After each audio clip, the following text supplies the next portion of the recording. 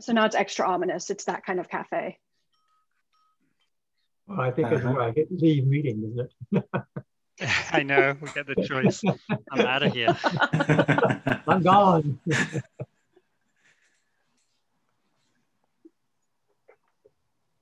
Wait, how did Paul get his coffee? Come on. Yeah. Simon, tea. It's tea, good. Yeah, it's afternoon tea time on the East Coast. And on the East Coast, it's 4 p.m., you know? Yeah, that's right.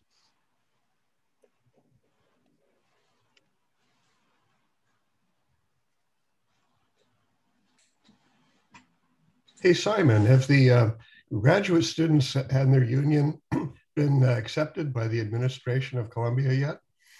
Well, they're in negotiation right now, and the students have been on strike just recently. I'm not sure where we are right now. Oh, wow. It seems like they're very close, but there's some sticking points. This has been going on for a while. Yeah, this is the first time I think they striked. But they're close to a contract.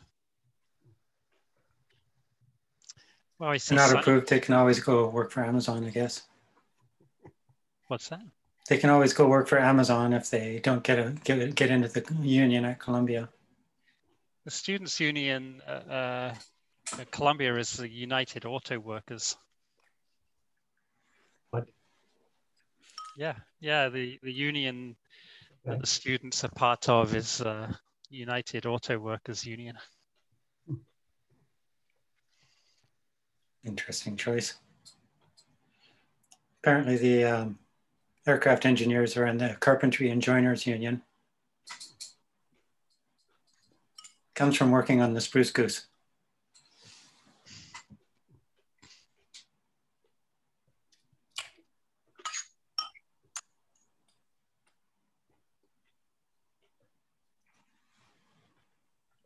I'm going to give it a minute or two past the starting time just to let people roll in. We're still getting a lot of pinging on the side.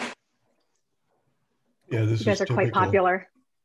Typical Zoom protocol. Yes. And plus, since we're California hosting it, we have to just start it, I think 5 minutes late. That's the rule.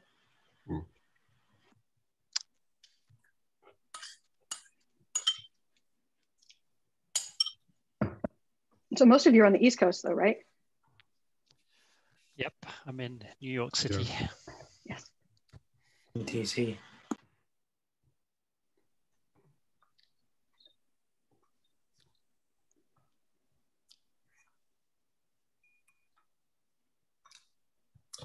Well, have my coffee. At least I got that part right. I have to say, you know, it's a good thing there's no dues for the NSSA. I think that the amount I paid for the coffee is comparable with that. It's all consistent. So, yeah. You're trying to take my joke now. I told that joke yesterday. Oh, I'm sorry. Yeah, no, I'm totally going to make that joke, and I'm going to say too. Camille can vouch. I told that joke yesterday in one of our meetings, and Brent is trying to steal my joke. Oh, I see. All right. We didn't record that meeting though, so we have no proof of that. You could just say it's your joke that I stole. That's fine. Oh, that's fine. Yeah. I'm just gonna give it one more minute, then I'm gonna start, whether people are rolling in or not. Very good. Because I'm originally from the East Coast, so I like to start things on time.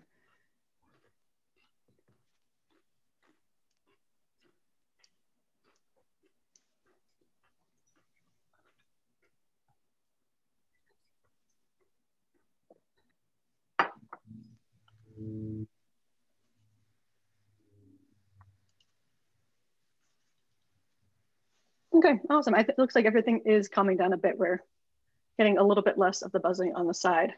And even if we don't, that's okay. So I'm just gonna get us started. You guys ready? Yeah. Sure. Ready or not, ready or not, we're starting, I guess.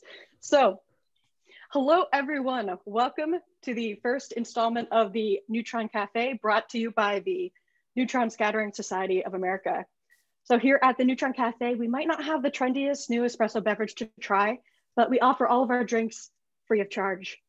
So Neutron jokes aside, my name is Claire Saunders, and I am speaking to you today from Pasadena, California. where I am a PhD student at California Institute of Technology. I'm also the graduate student representative on the NSSA Executive Committee. And so for the next hour, I'm going to be your host. And so since this is our first time doing this, I'm going to give you a quick rundown of what's going to go on.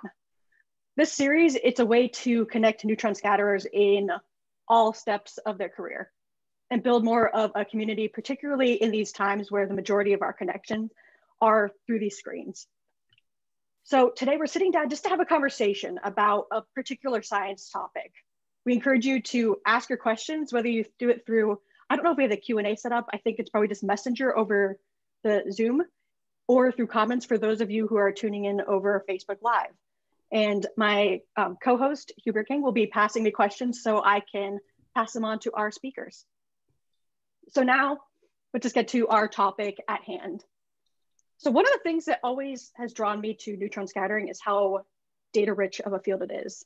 And today we're going to talk about a project I've always been like uniquely aware of and fascinated by because of the people I've worked with and some of the projects I've chosen along the way in my very short career so far, which it's the Distributed Data Analysis for Neutron Scattering Experiments project. I had to look at that just because I've always just called it DANSE project. Between 2004 and 2011 was funded approximately 13 million, if I calculated that correctly, between design and construction phases by the National Science Foundation for computer software to analyze neutron scattering experiments. When you think about that project now, it makes a lot of sense. Why wouldn't you want to make software to reduce and analyze all of the data you're collecting at a brand new user facility? However, for me, it was a little wild just to sit down and think about like 2004, what was happening at the time. So at the time, I was starting middle school. It was the year Facebook was founded, and Skype was really establishing itself as one of the 21st century forms of communication, which, thinking about that now, I think we'd all go crazy without the video chat that we have. And the spallation neutron source would not really be completed until 2006. So in 2004, the idea was really not as straightforward. It was actually a little bit wild. So with that, I'm thrilled to introduce our interviewees for today, 4 of the original principal investigators of the DANSE project. So if you could each give a wave, nod, curtsy, whatever you decide to do as I call your name. I have you all spotlighted so everyone can see you. So first we have Brent Fultz, who is the Barbara and Stanley Rawn Jr. Professor of Materials Science and Applied Physics at the California Institute of Technology. So Brent led the DANSE project and was the PI of the inelastic subgroup. I'm also very lucky to call him my PhD advisor. Hello, Brent. And so next we have Simon Billinge, who is Professor of Applied Physics, Applied Mathematics, and Material Science at Columbia University. He is also a physicist at Brookhaven National Laboratory. Simon was the PI of the diffraction subgroup. Next, we have Paul Butler, who is a team leader at NIST, Center for Neutron Research. He's also affiliated faculty at University of Delaware in the Chemical and Biomolecular Engineering Department, and adjunct faculty in chemistry at University of Tennessee. At the time of the DANSE project, Paul was the PI of the small angle neutron scattering subgroup. And last but not least, we have Paul Kienzle, who is a computer scientist at the NIST Center for Neutron Research. And at the time of the DANSE project, Paul was the PI for the reflectometry subgroup. So with all of that said, I just want to start off with, since we're in a cafe, most of us have coffee or tea. How's everyone's day been so far?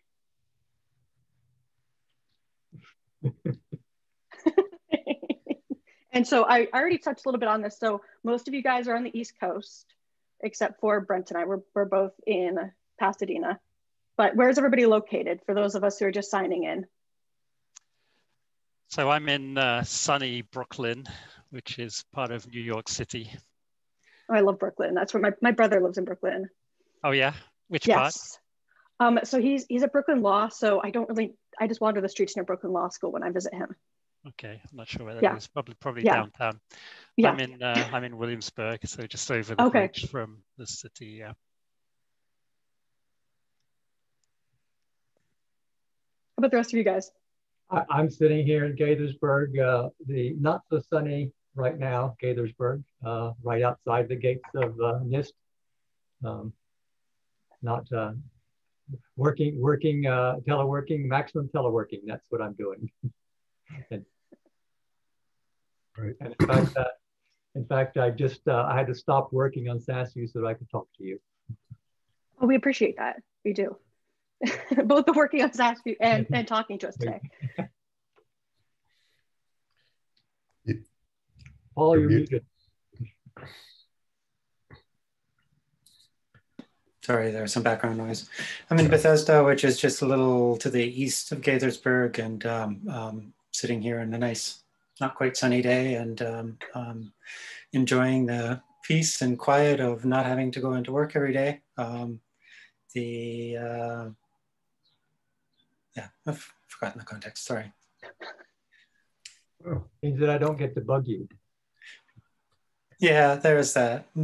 Despite that, I still spent the morning working on Ruffle 1D and periodic table. So yes, dance is constantly in my life. Quite amazing. I remember those efforts. Well, it was called SasView, I think, when you were with dance, but it doesn't sound too different now, actually, SasView. But and of course the Ruffle 1D. Yeah, very good. So like, when was the? I have to say, like, so you guys. I read somewhere, I think that you guys had weekly phone calls when dance was going on for like 5 years straight. Yeah, we had a lot of meetings, actually. We had various types of interactive video meetings every week. It was sort of like group meetings. We would cycle through the different developers who had an idea or they were trying to design something. We'd go through it. But yeah, it went on for a long time. We had like 3 in-person meetings a year or 2. Paul was joking about coming to Pasadena a lot. And indeed, occasionally we would go out to the East Coast, to the SNS, or well, not the East Coast, but the East time zone, and also to Washington, DC area for the NSF. Making them happy was important too. It was a very big and kind of sprawling project, and we didn't have very good tools really. Like at that time there was no Git and there was no GitHub. So I remember talking to Mike Livasis at some point, and he was saying, wow, have you seen this new thing Git? And I was like, no, I haven't seen Git. And so now like the whole kind of open source infrastructure of everything is based on Git and GitHub. And it was just being rolled out sometime in the middle of our project, and none of our code was under Git control. It was all under different kind of various flavors of SVN. Yeah, we had CVS at the beginning, which is now a CVS, pharmacy, I think. Yeah, but, and then big step to SVN, right? And that's right. That was a big advance. Yeah, and then Mike McKearns was doing the project management using Microsoft Excel, which was completely, you know, I don't know what language we're allowed to use, but it was badass. Like, yeah. his yeah. I mean, so he's managing like a $13 million project with dozens of people involved, and he's doing it with Excel spreadsheets. Well, he also had the Gantt charts and so on for Microsoft Project, which was a way of assembling all of the 600 tasks that I think we identified that had to be done over 5 years. It was an insane number. And how do you get the progress on those charted? And that was Mike McKearn's problem. It kind of worked for about 6 months, but this is really following hardware construction practices. And that's how it was funded as a construction project from the NSF. At the same time, there was a series connected high field magnet, which was funded for the National Magnet Lab. So there were these 2 very different projects, but both of them were supposed to have, you know, earned value management. And we did our best for a couple of years. Like, except that was going to lead into one of my questions. Like, how does, like in 2004, one day, like you guys just sort of woke up saying, we have this huge facility, we're going to have all this data, we're going to need to just find a way to manage all of it, and you're going to have all these, you don't have the tools to do it. And like, where do you even apply for funding for something like this? Like because even when you're saying it now, like there's no Git, there's no project management tools. It sounds, and the funding level for it too. You guys were considering like what the Bay Area software project, you guys were like a considerable size software company. You're sounding like the reviewers, Claire, actually. But they had those same concerns. We're recording. You don't have to insult me. No, it's legitimate, I think, quite legitimate. I mean, I remember having conversations with Brent where we would discuss how on earth are we going to fund software development, and we probably had these conversations with Paul too. You know, prior to that, because it's always a problem. We would always like do software development on the side. You would have to write a proposal to NSF to do some science, some novel science.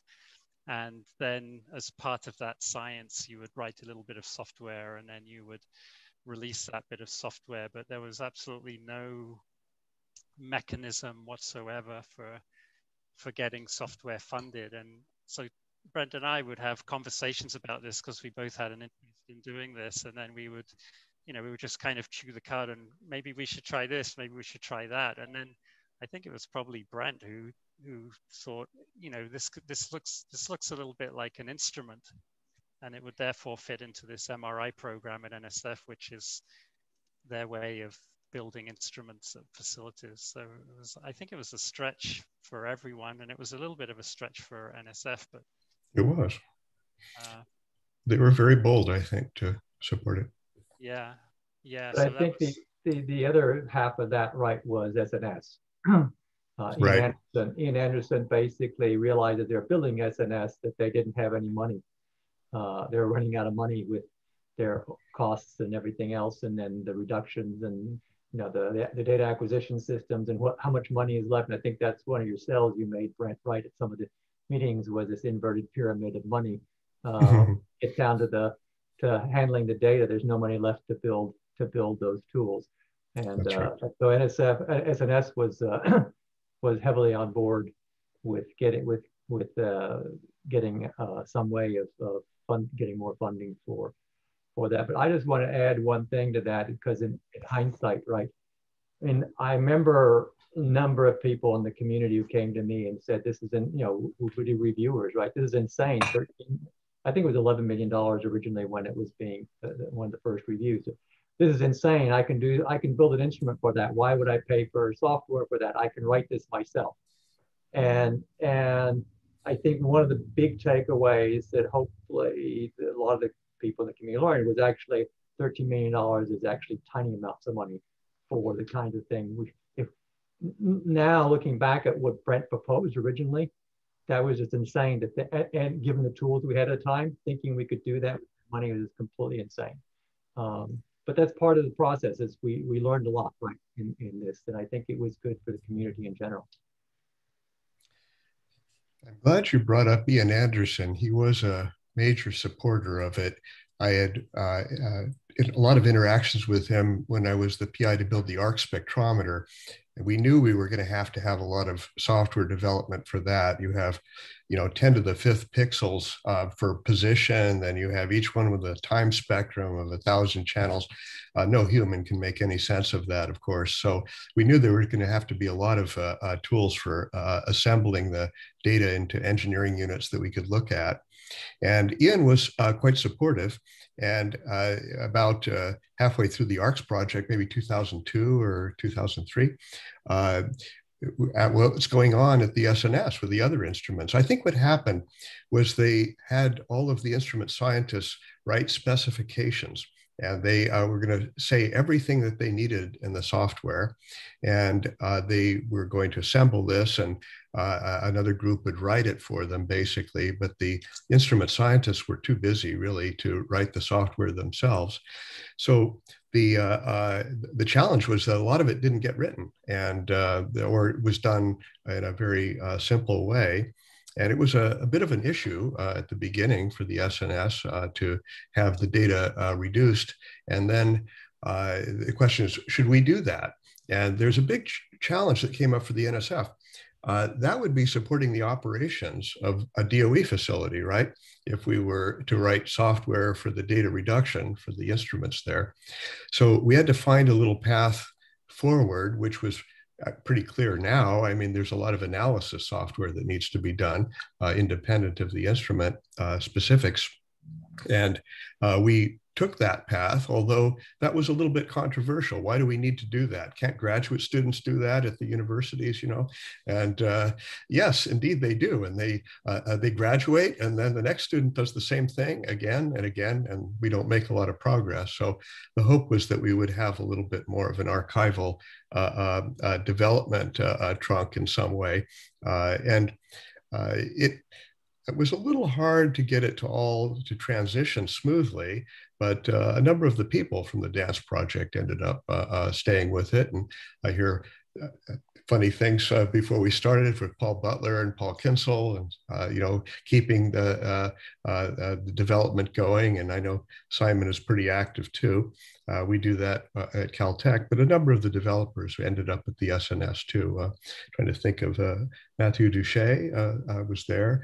There was Peter Peterson, I think, was there too. Yeah, Peterson, Wendell Show from my group. Yeah, that's right, and Zhao Lin. So quite a number of people took that path. It could have been maybe a little bit smoother, but I think the NSF was very worried about that transition, and especially about halfway through the DANSE project, they were kind of complaining, you know, oh, well, who's going to take this over? How's that going to work? I think, again, it was a view of how hardware works. You know, you build it, it's there, you maintain it, you keep it going. It's a little different for maintenance of software, though. So there were a lot of things that needed to, the hardware project was good for getting funding, but it didn't completely match a software effort.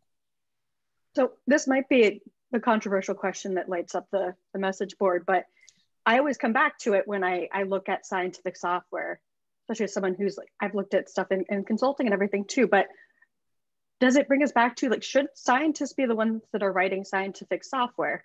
Because when we're looking at all of our backgrounds here, it's, how did you guys, and Paul, looks like Paul, one of Paul's laughing at me, but like how, like with coming into it, we teach ourselves how to code in a lot of these cases where a lot of us are self-taught. Except, Paul Kienzle, you're a, I don't know how to say it, like bona fide computer scientist, but the rest of us, we're teaching ourselves data structures. And so we write these Fortran codes, and I'm not bashing Fortran, I know how to code in Fortran, but it's, should scientists be the ones to write and maintain these software packages? And is that what the NSF thinks? Obviously, you can't answer that second part of the question, but. First of all, Claire, you need to start scripting in Python, okay? I do. I love Python. Python's my favorite. Python and Julia. Python was controversial, you know. In the That's, early I know, days. that was like, that's another one of my questions for you guys. I want to hear about that controversy. Yeah. There are certainly challenges having computer folk write scientific software because they don't necessarily know what's important. There's a summer student, advanced summer student in associated with ISIS that I was supervising on the SasView project for a couple of years ago. And, you know, he was very good, very capable, but didn't necessarily know that, oh, this difference in the floating point values after you do the calculation doesn't matter, but that one does, even though they're in a similar order of magnitude. And so it helps to be grounded in knowing what it is you're measuring in order to produce code to do the computation. On the other hand, some of the getting the code that does the computation, getting it to run fast and clean and maintainable, the scientist doesn't necessarily want to spend their time doing that. And so what you need is both types, and more importantly, somebody who can communicate between the two types. And that last one is a challenging bit. Yeah, universal translator doesn't exist. Yeah. We definitely need to develop that. I laughed, Claire, because actually we give talks not infrequently on the SasView project, and our starting slides are really about that very question that you asked. Really? Okay. Yeah. And the answer we come up with is really that it's everybody's responsibility, and so the scientists have to be involved. Facilities who produce the data have to be involved. We need people who are experts at coding, experts at math, and experts at science. All these people, it really needs to be a community effort. I remember, and I'm going to go a little bit longer because Brent, I think the very last meeting, in-person meeting, you brought somebody from NThought to give us a talk. And I remember his talk was, he put it perfectly right at the end. He said, the problem is you need the computer scientist brain. That's how you need to program it. And you need the scientist brain. And the problem is that the connection between the two, the pipeline is very small. And so that communication is very difficult. And that's where you always have your problem. Ideally what you want, and you have this slide where the two brains come together, right, and go on top of each other. Somehow you need that communication channel to go up. That's hard to do, to find in everybody. But one of the things I've appreciated over the years with the way SasView is developed is that we have quite a large group of people around the world. Before the pandemic, we got together. In fact, in March of the pandemic, 2 weeks after you shut, no, I think right as we were shutting down, the plan was for our next meeting to be at Caltech. We were going to be at Caltech to have our next big meeting. We had about 20 people who were going to come and work on the code. It's not perfect. Nothing is perfect, right? It's the real world. But one of the things I really enjoy is that there's always these tensions between the people who don't code at all and who are really the scientists and who have, you know, their view, and you have people who are entirely coders who have a view of perfection of how the code should look regardless of the functionality. And these two can sometimes be at odds. And then you have people who have brilliant ideas on the math side, people who are looking more at, you know, is the output exactly correct from the scientific point of view? You have the guy who I just want an answer from this. And these are all people in the same room, and you get, you know, and going to lunch together, going to dinner together, and then arguing about it. You know, it's not the same brain together, but getting all those perspectives in the same room and hashing things out is, I think, is the right answer in some way. I mean, it's all of the above is the answer to your question. Sorry, that was, you hit my soapbox, I'm stepping off now. No, thanks, Paul. And especially somebody who loves documentation more than anything else in the world. They're really useful to have on the project. Absolutely. No, but that is critical because most people don't want to do that. Mm-hmm. And, right. And we find that you know, there are a few people who do, and so having those, and you know. Yeah, I've worked on projects that are poorly documented. It doesn't end well. Yeah. I think things are much easier now than they were because of a lot of the workflows are now much more stable than they were back in the DANSE days. So there's a really kind of rather well-defined community, open source community development workflow based around GitHub, based around test-driven development, based about documenting your code in doc strings and then auto-building the documentation, things like this, right? And these have evolved over time, but basically none of them existed back in 2004, 2005, and we were totally feeling around in the dark. But what I'm able to do now is I'm able to teach people in my group who are interested on the coding side, because these workflows are fairly stable now, I can teach them the workflows. And what I found is much easier to teach a physicist those workflows than it is to teach a computer scientist physics and neutron scattering. And so there's a steady flow of people out of my group, and they're in high demand actually. So some of them go on to do academic work, but actually Paul mentioned NThought, which is many of you have heard of it. It's a big SciPy. Yeah, it runs SciPy. It's a big kind of Python software consulting firm. And Chris Farrow from the DANSE project is a senior manager at NThought now, enormously successful. Yeah, and another of my developers is at Amazon. I mean, so I think that a lot of the companies find these people attractive because they know how to do problem solving from their physics and chemistry and neutron scattering background, but they also know how to code at a fairly high level. Yeah, there's another guy, Pavel Juhas, he's at Google now.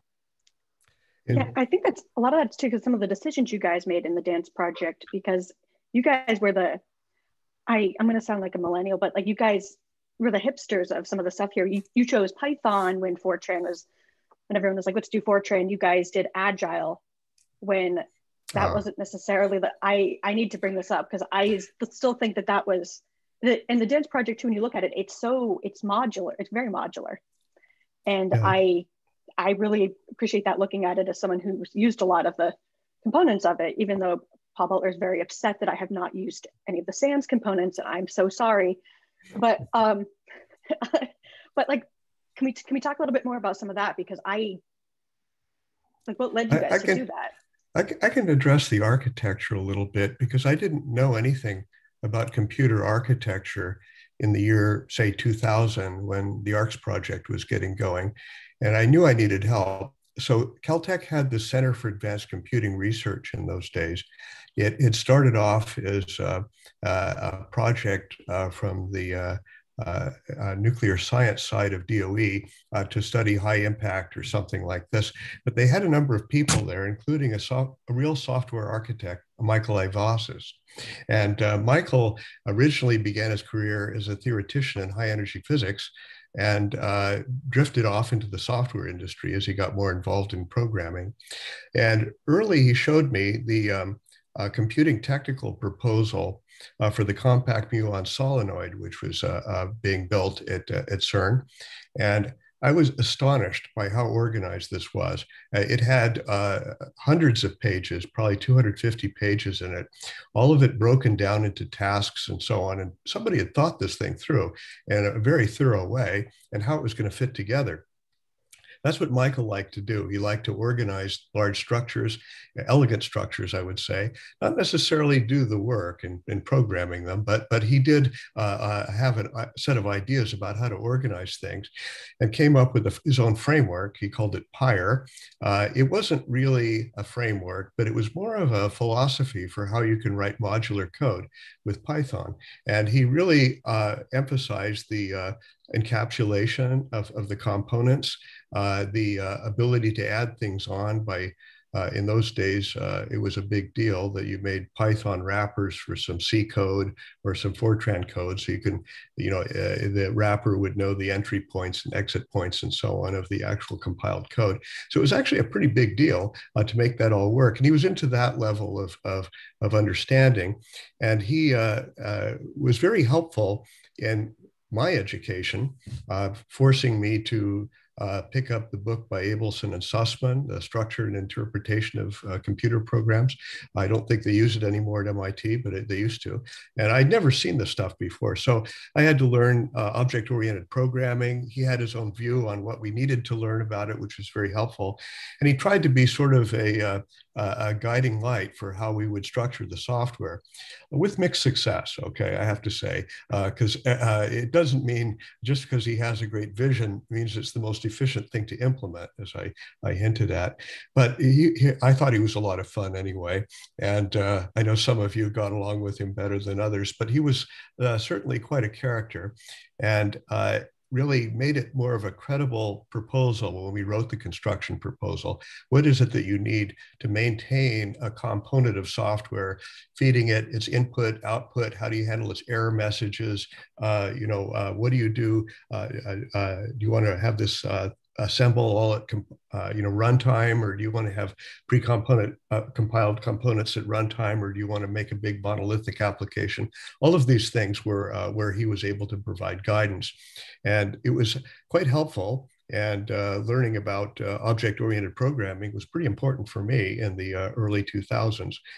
So by the time the proposal had come together, I think Simon said it right. He was talking about how we organize the community.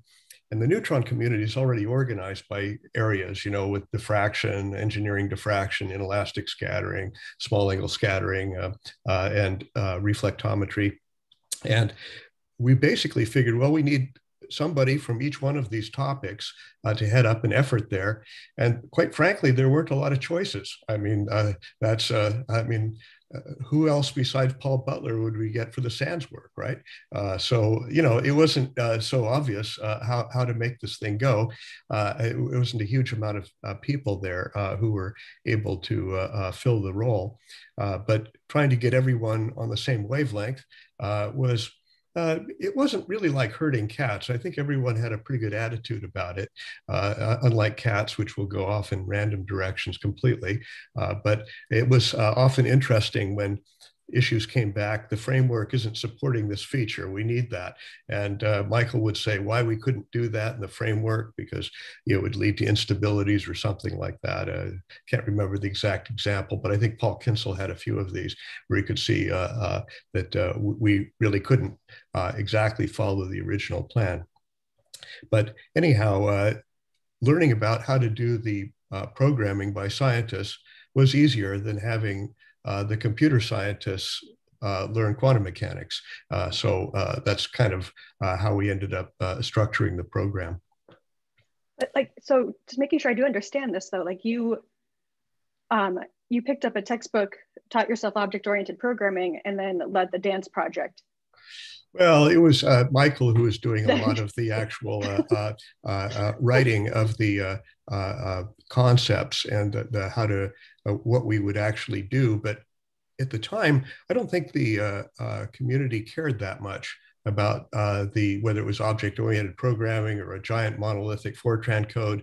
No, as long as it worked, okay, that was sort of the attitude there. So seeing the different ways of doing this, I thought was pretty interesting, and just for intellectual curiosity. But the way that the code was actually written, we ended up having some flexibility in that.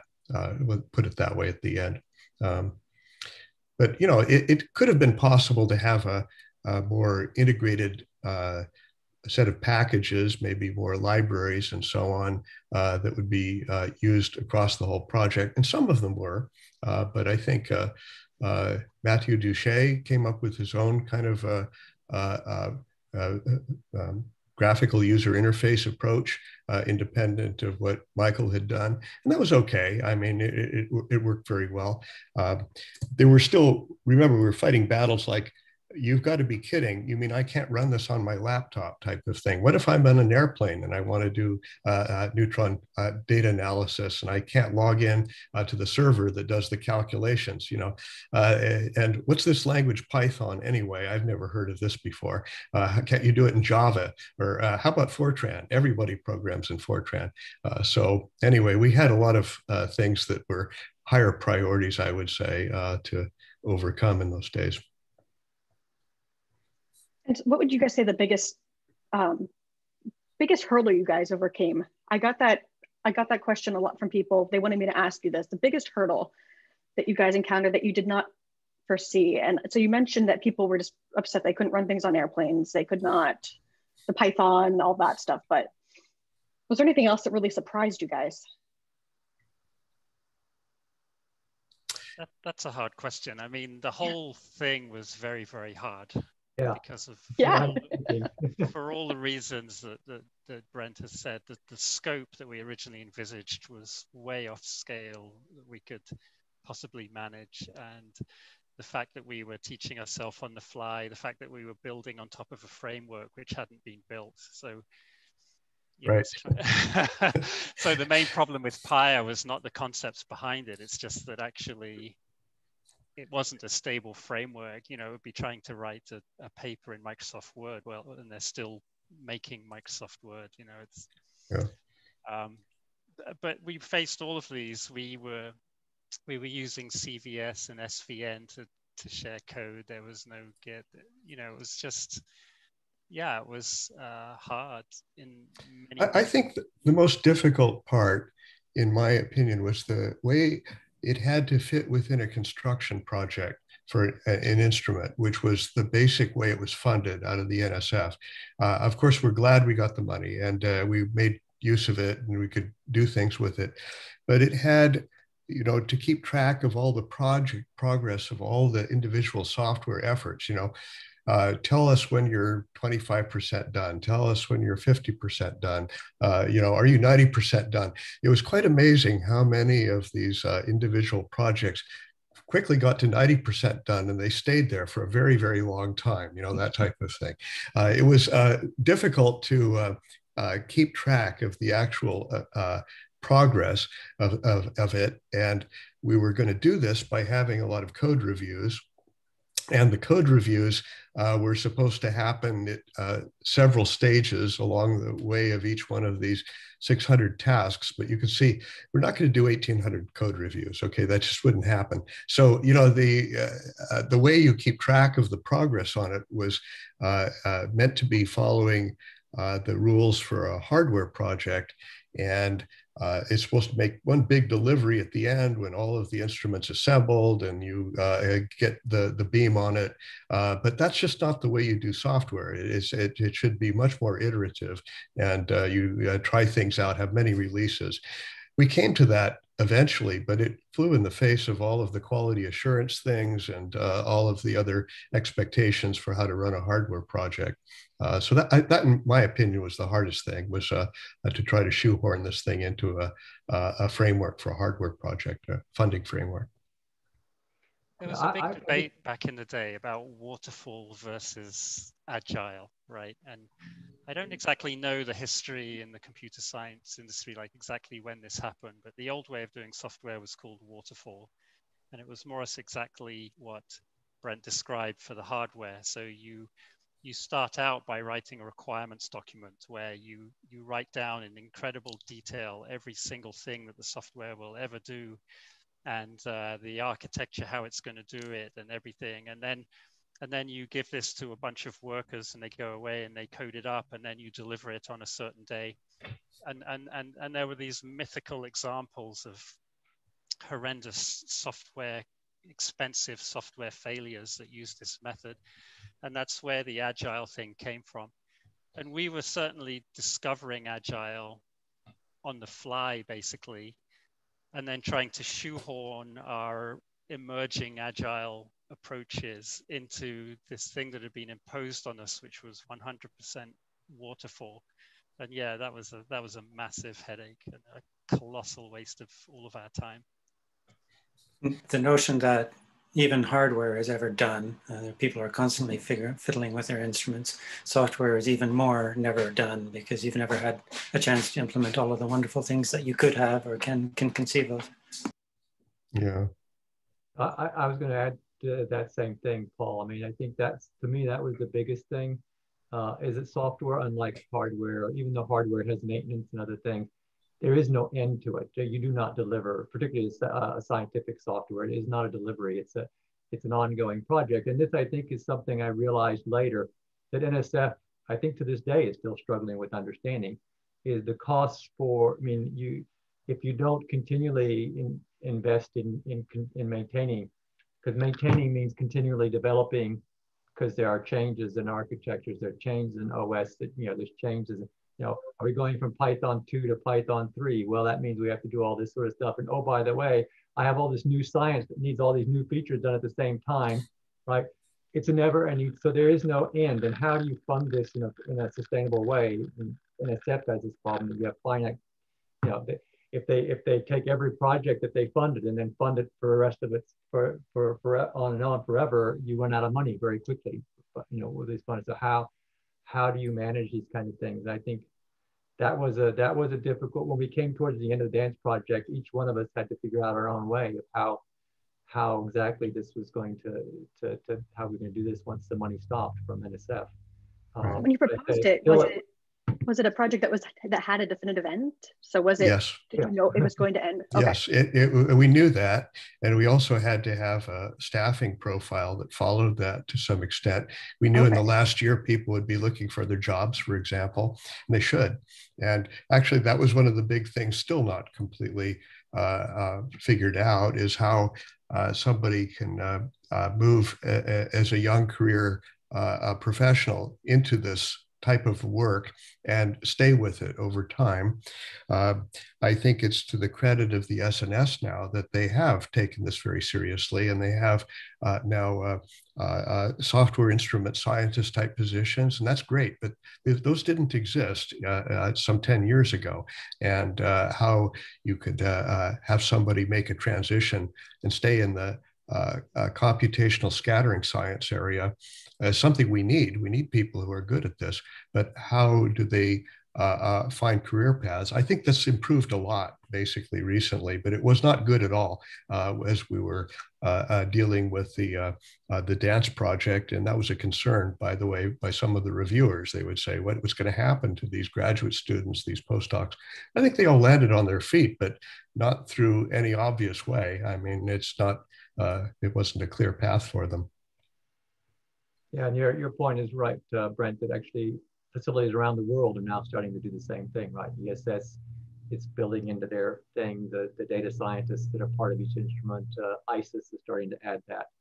I think that, but that back in 2004, that was not a concept. Mm-hmm. Yeah. Even my visit to the China Spallation Source a couple of years ago, they had already started a software group there, and they were good people, actually. They had about 5, it's a bit small, but nevertheless, these were the people who were going to do the data analysis more than the actual data reduction. So they were thinking about it then. They learned from our mistakes. And so would you guys say it really started that career path of almost the computational material scientist or the computational like neutron scattering path for a graduate student? It's because up until then, was it really a thing people did? And not for the scattering. I think there are always, of course, computational theoretical groups and so on. That is an area that's totally exploded, the computational material science, of course. And there's probably way too many people in it, quite frankly, considering the job prospects. But some of them have specialty skills, and those that are, I think, working in the scattering science, they're very valuable people for our community. I hope we can keep them.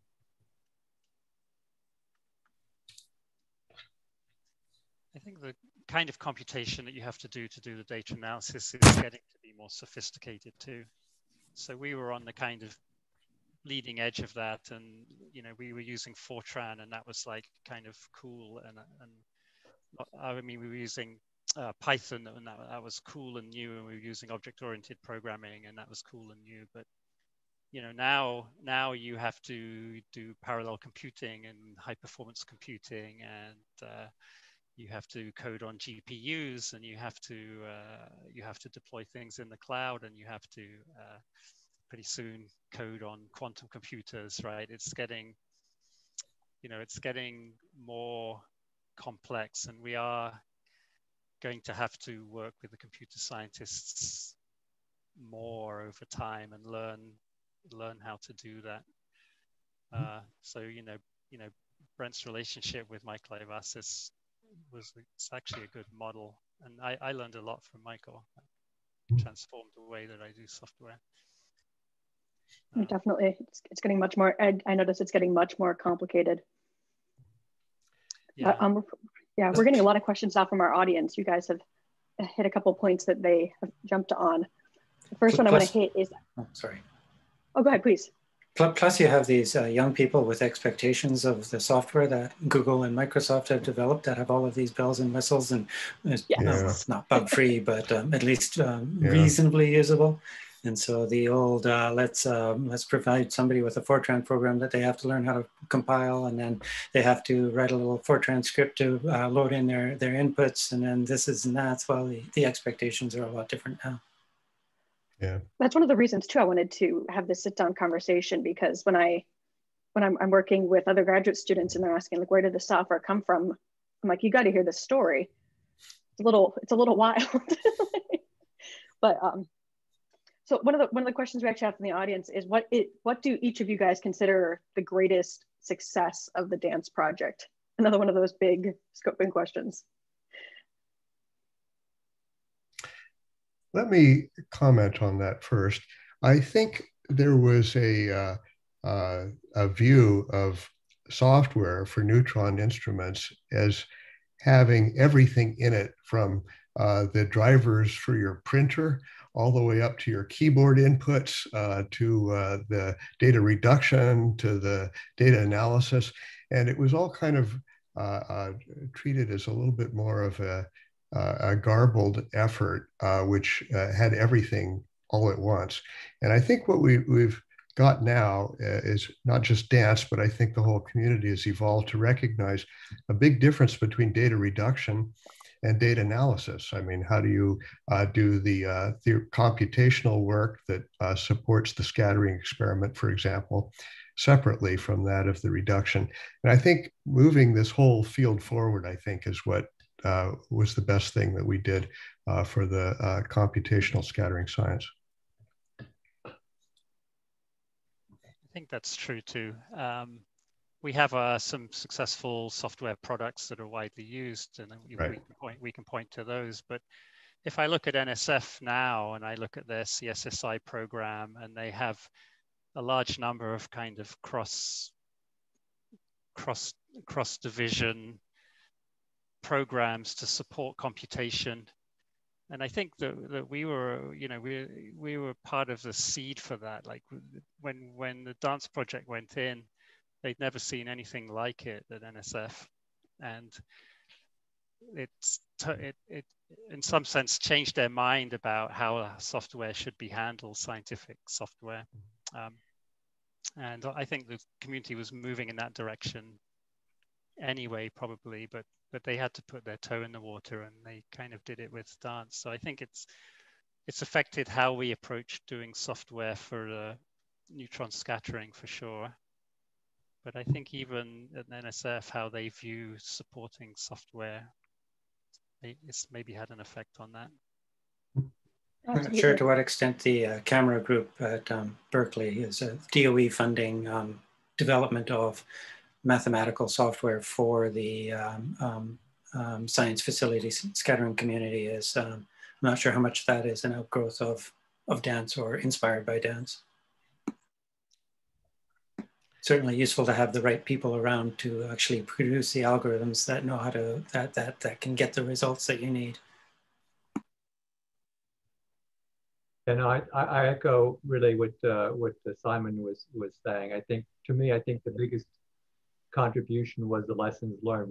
I really think we were the pioneers for our field, I think, in this, and also for NSF in many ways, of going from everybody writes their own software, and then when they retire or something happens to them, it disappears and you start over, right? That sort of model to something that's more broadly usable and more and has a life and a community around it. That I think that I think DANSE was a big part of that process. No, absolutely. I like the use. I use the word hipster. You guys use the word pioneers. It's like same. Either way, it's cool. Either way, I think it's amazing. Another one of the questions we're getting is, how did you guys define the boundary between what the facility is going to provide and where your project starts, the data processing? And did you make assumptions that now really seem obsolete? Yeah, that's a very interesting question. This was, as I hinted at, one of the big sources of friction at the NSF to begin with. Are we going to be just using NSF money to support operations of a DOE facility? How do we divide that line? And in fact, in the beginning, we still had some things at Caltech we were doing to support the arc spectrometer. So that was actually included within DANSE, but that faded out. And I think overall, it became pretty clear now that it's instrument by instrument variable, and there are a number of cases where you need to have feedback from the analysis back into the measurement that you're doing. But generally, you can kind of define the reduction as the things that have to be done for that particular instrument and can only be done at the facility. And we don't do that. We didn't see that as the role for DANSE later. That also led to questions as, well, why should you even be doing this? That's not so important. We need to get the intensity as a function of Q and energy or some basic types of reduction, and then we'll handle it from there. But I think the whole publication of high impact papers and the whole community has now appreciated the need for having a deeper type of an analysis of the experimental data. So I think we have that still a little bit fuzzy between the reduction and what facilities do and what the analysis is and what an outside community can do. And I think it's a little better defined now than it was some 10 years ago. I mean, I'll say that for the SANS part, that was in fact during DANSE was one of my my soapboxes was that split, which was a little bit different than, because Brent, you were coming from the ARC side where you were building and you actually had to provide reduction levels stuff there. SANS is has been around for many years, pretty much the same on everywhere in many respects. But the reduction to the line where I came in with was, okay, if we're doing reduction, it's going to have to be different for every single instrument around the world. If we're going to, if you're talking about it just SNS, if this is a project strictly for SNS, which is somewhat, this is part of the things we had, right? SNS was sort of the foil in many senses. They're a big backer. Then you're writing the software for that, but we didn't have funds to do everything, right? So you had to figure out where you're going. But if you say you might be broader, then you have to do it for every single instrument because they're going to be different. And even in SNS, you're going to have different instruments at hyper and at installation source. And so at Oak Ridge is going to be hyper installation source. They're going to have to do different things. And the best people to do that are the ones who build the instrument, because they're the ones who know the specifics of their instrument. So what I started going around saying is, what I want is when you've taken all of the instrument artifacts out and you've given me data that now looks the same, whether it came, I don't need to know whether it came from from CG2 or from EQ SANS or from the NIST one or from D22 at ILL, doesn't matter. I've got the data. It's all the same data at that point. Then the argument is anything beyond that is a common problem to all of us, because it's we all have exactly the same problem. It doesn't matter where we collected that data. And from the user's point of view, a lot of our users were, you don't always just get it from one facility, right? You put in proposals everywhere and you take whatever neutrons you get. And sometimes some of them are at different places. So, and they're gonna have to be reduced differently because those instruments are different. But then what you really care about is not that you have I versus Q. What you really care about is what's the physics or the science that that this tells me, right? I really don't care about I versus Q. I mean, I want to know, what's happening to this particle under flow. When I add the pH, how does that affect the structures or the dynamics of things going on, right? That's what I care about. Visualize the lipid, as you used to say, Paul. And of course, there is, or unfortunately, there is leakage backwards. For example, the resolution function is highly instrument dependent. And so SasView is talking about making that more flexible, a kind of resolution that you put in. And there's plenty of parameters that I have, which are nuisance parameters for fits in reflectometry, which, did you get your alignment correct in the beginning, or is the offset of the sample offset a fittable parameter? And how do you, I mean, there are some questions in the science community about whether you should be fitting some of these things that you can hide a truck under, but there's been a little bit more and more over time flow backwards. Like new instrument came online at NIST, the Candor reflectometer, and it turns out that the resolution function, Gaussian, doesn't work very well. You need to actually use a uniform resolution function. And so that's a recent addition to Revel 1D, is that now we can handle a uniform resolution. Yeah, resolution and multiple scattering are both things that, but to be fair, in 2004, at least in the SANS world, I don't know what the rest of it, most people didn't even pay attention to resolution. Some of us did. I think that AI and machine learning is also driving this back again. So we carved out this nice thing where you give me a scattering function and then I'll take it from there, kind of thing. But actually, what we really want to do is to be monitoring data on the fly and then extracting weak signals from large volumes of data using things like unsupervised learning. And that's, again, changing the whole paradigm. So we're going to have to kind of go back to square one. the challenges there are the volume and the velocity of the data, and the need for then really significant computational infrastructure in the form of high-speed networks and large amounts of storage. And that doesn't work on some user's PC, whether they're on an airplane or connected to the internet in a cafe, just as we are right now. Yeah. So there's some new kind of interesting and exciting but challenging issues that are kind of coming up now, which I think is going to, I'm certainly ready to completely revisit that whole paradigm of reduction versus analysis and like bundle it all back together again. Absolutely. Yeah. And so we're coming to the end of our hour here. So I'm going to leave us with one final question for you guys. I'd like each of you to answer. If you had to go back and decide whether you were to do this the dance project all over again, would you do it? Oh, absolutely. Would you run screaming? Absolutely. Yeah, absolutely. No question. Yeah. Do it while screaming. No, I would do it again without a doubt. I do want to say, though, one thing in way of humility, that, you know, maybe it was early as far as a scientific community and a software development project, but this was coming anyway. It was going to be a giant parade at some point. And just because we were there at early doesn't mean we were leading the parade. Okay, that's what I'm just going to. I think yeah, that's true. I would definitely do it again. It had a huge influence on me and my science, as well as being a lot of fun and incredibly intellectually rewarding. I think definitely. Though if you asked me in 2012, I might have questioned myself, but with far enough hindsight, yes. Well, but we're depriving the students of the ability to learn the theory, deep theory, by having to write the software to do their analysis. So we shouldn't be giving them these canned tools because they don't learn anything, right? You just think how many grad students could have been tortured. Yes. Yeah.